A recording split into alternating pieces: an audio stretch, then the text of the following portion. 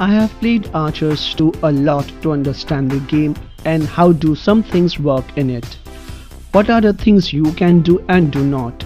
How is the gameplay and what is GamerPhoenyx's rating? Stay tuned and I will tell you all you need to know in my review of Archers 2 coming up.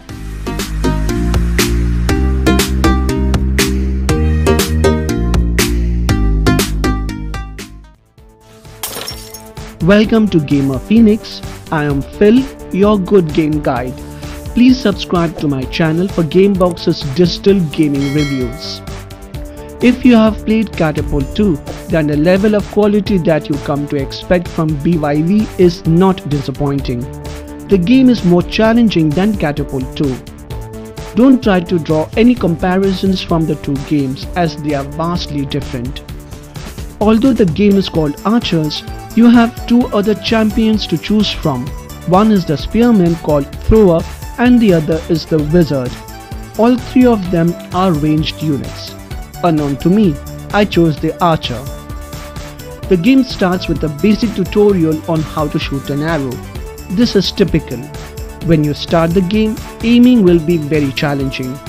I did not want to look at the game from Catapult 2's perspective, because if you have played Catapult 2, then it will be hard to remove that similarity out. I can't say for sure if it is true the other way around. Playing Archers 2 is a matter of getting used to. Play a few levels to get the hang of it.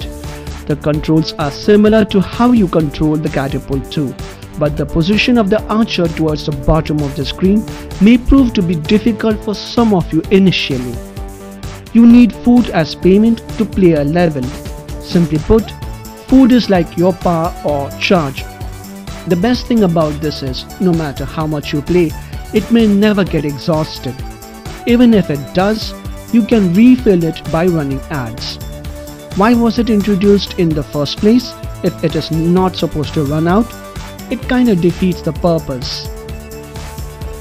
Your archer remains static and does not move from his place.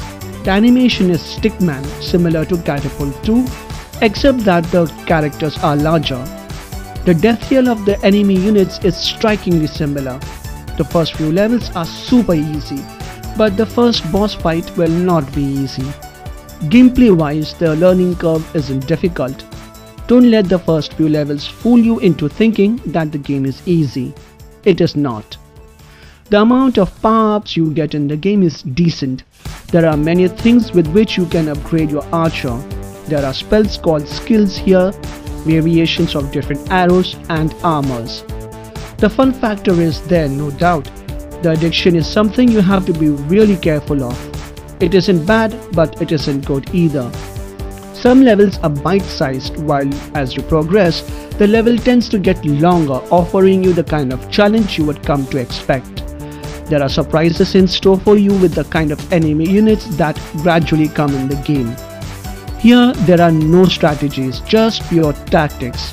So this isn't a game where you go all guns blazing, or rather all arrows blazing in this case.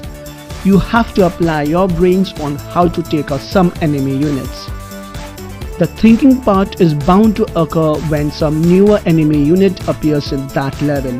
To beat them, you may want to use different arrows, skills, or even different arrow types and armors. You have decent choices when it comes to decking your archer in different armor and skills. The choices aren't much, but common sense here dictates that the pricier ones are better. Getting gold isn't difficult, and you can double your gold by watching ads after receiving your level reward. That's a good thing as it helps you earn gold faster. There are no daily incentive rewards, but you do get crates containing gold and sometimes food and gems after some intervals. You can also get additional gold and food by watching ads. So what are my thoughts? The game is pure fun. The gameplay is interesting, no story involved, you jump directly into the action. It is perfect for those who seek a game which has a higher level of intensity, challenge and some good fun. It is addicting and you will keep coming back for more. The game earns an impressive score of 20. Despite the excellent scoring, I never give top ratings to any game, as there is always room for improvement. So Archers 2 earns a final rating of 9 out of 10, which is splendid. Have you played this game? Let me know in the comments. If you agree with my thoughts, then please hit that like button and subscribe to my channel. Thank you for watching right till the end. I will see you again next time. Until then, happy gaming.